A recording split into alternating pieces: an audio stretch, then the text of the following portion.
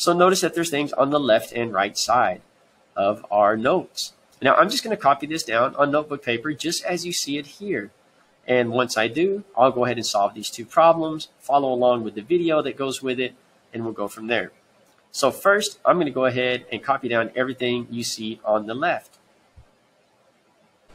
Okay, so when I say write these notes, right, I'm going to make it look similar to my Cornell notes. So in other words, I'm going to go ahead and get a ruler and just kind of break this up into pieces on my notebook paper. So I'm going to draw me a line going down here, and I'm going to draw me a line going across the middle.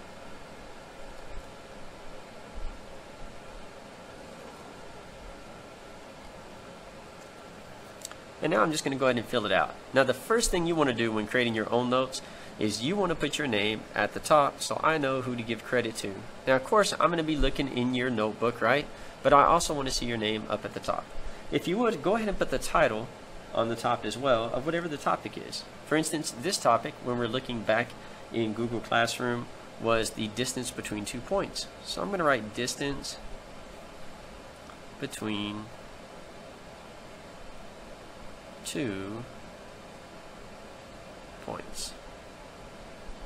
Alright, so I have my title, I have my name, so that way I know who to give credit to. I'm now going to go and start it on this top left quadrant. Now notice up here the question was, how do I use the Pythagorean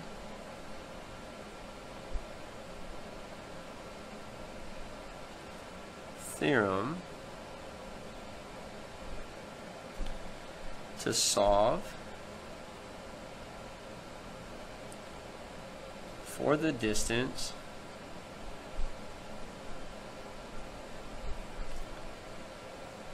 between 2 points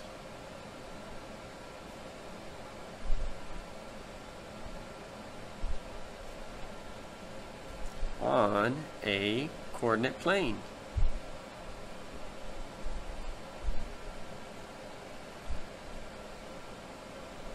Now, I know that was a decent amount of writing, but when we don't have the note packet, we do need to go ahead and write the notes. This would be no different than if I were to teach this in the class and I didn't have the printed notes. And just to let you know, there was a time that I had taught this lesson without printed notes, and we wrote all this by hand. But I like using the notes. I like filling the blank. I think it makes the pacing of the class move smoother, and so that's why I started using them. They're also to benefit my students because it gives you a little bit more time to think about what we're talking about and not be so busy in writing the notes while I'm trying to talk. But for those who are online, right, you can pause the video at any time.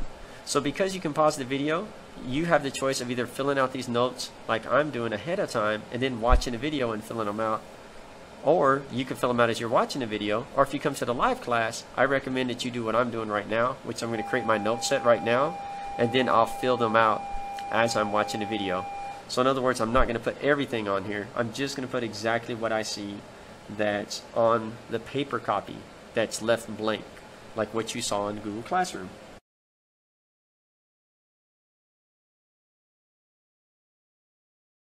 So let's go ahead. Now notice I did have two ordered pairs. My placement on them are going to be a little bit different.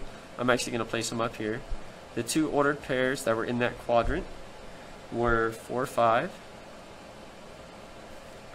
And then we had 0, 2. Now this was in that top left quadrant. In the right hand side, it had this broken up in steps. So I'm going to go ahead and write those steps. For instance, it said step 1. And on step 1, it said plot the 2 points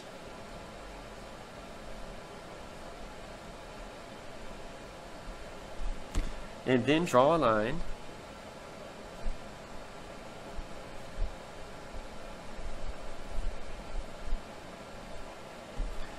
between the 2 points.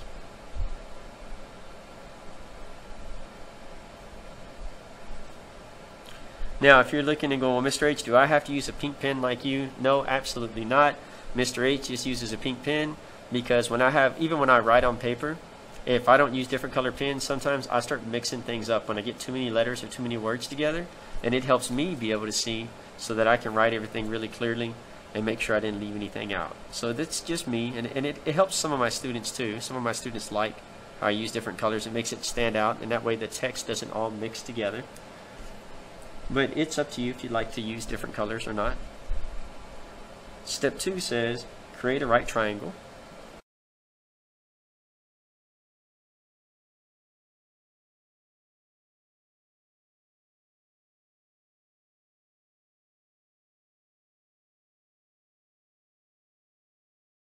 So notice I have written all my steps.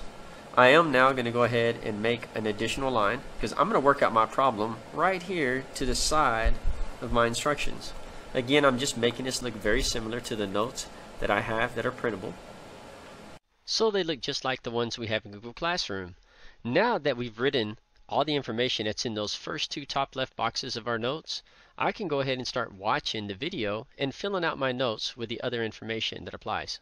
Now in this case, remember we had a point at 4.5 and we had one at 0.2.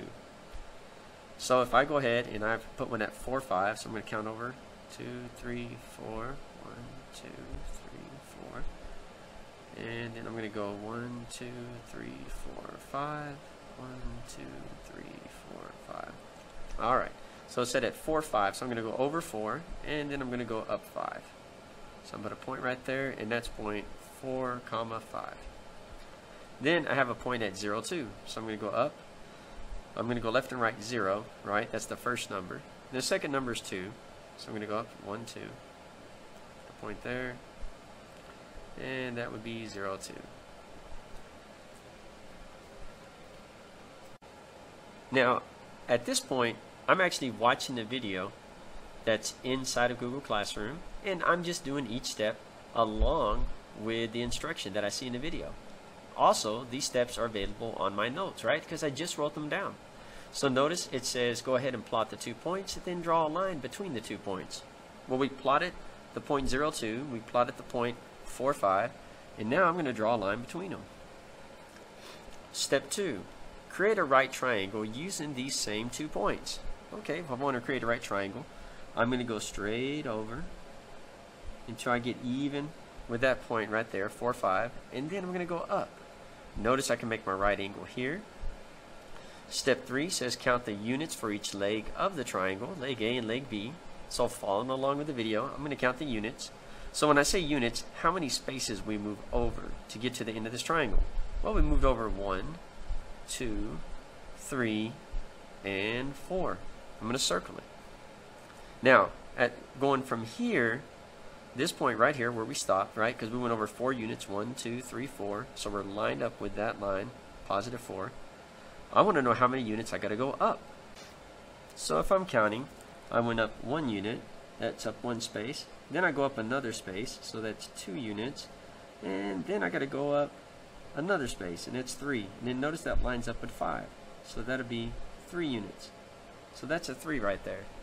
So notice I went over 4 units and then up 3 units. Notice the video, it matches what you see me doing here, and this is just my sketch. Does it look perfect? Absolutely not. I probably could have drawn a better graph, got the spacing better, but remember, when you're writing your notes on notebook paper, Mr. H is not looking for perfection. I am just looking to see, did you attempt to draw a rough sketch of what we did in the video, and did you write down the words and information that I had in the notes, and did you do the work? And if the answer is yes, you get an easy 100. So let's go ahead now that we've drawn this, we're going to move on to the next step. We've done step 1, step 2, and step 3. Step 4 says substitute the values for leg A and leg B into the Pythagorean theorem's formula. Well, remember our formula, I'm going to rewrite it up here. That's where we're going to do our work. We have a squared plus b squared is equal to c squared. Now we're trying to find c, and c is the distance between the 2 points. That's in pink. So if I were to go ahead and solve that, following the notes that I have set for you,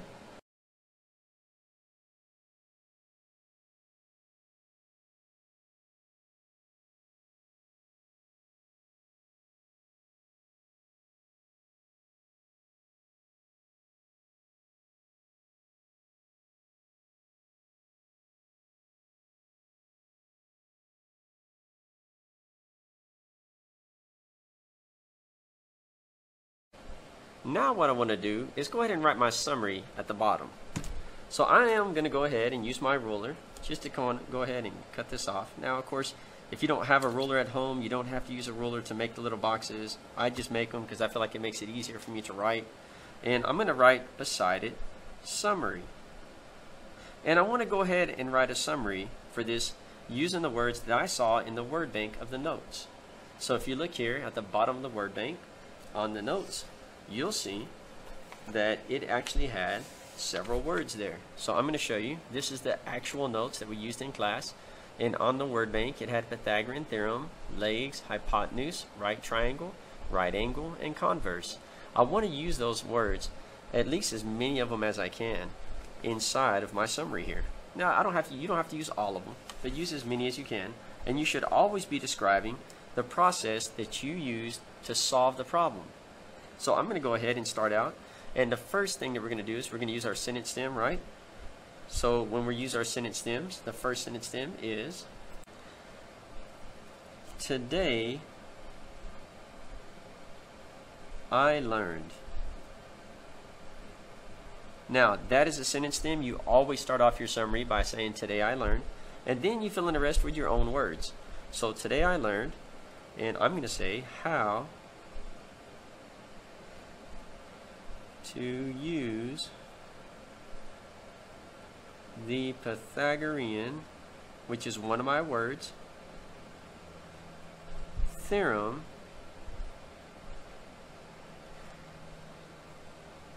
to solve for the distance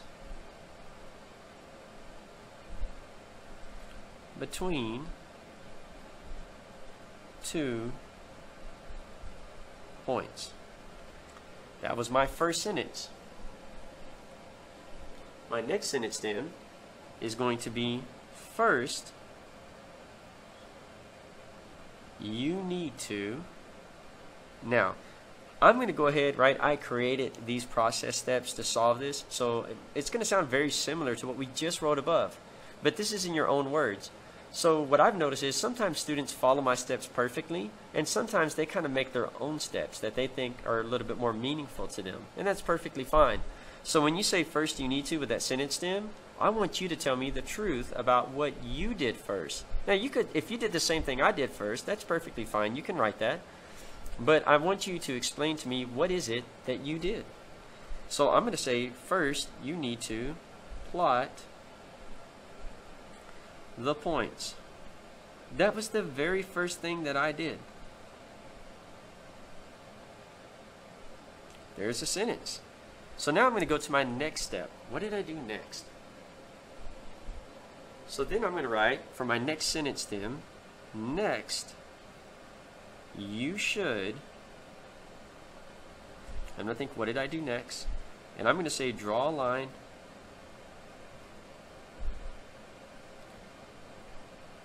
between the 2 points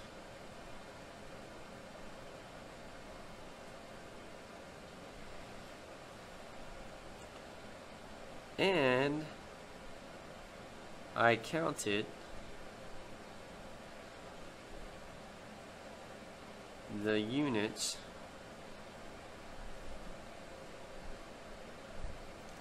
of each leg. So I counted the units for A and B. So now we're going to our final step, because you're making this into 4 steps. So when I write that final sentence stem, I'm going to say last of all. So last of all, you must. Okay, so now I'm saying, what did I do last? So, okay, well, last of all, you must substitute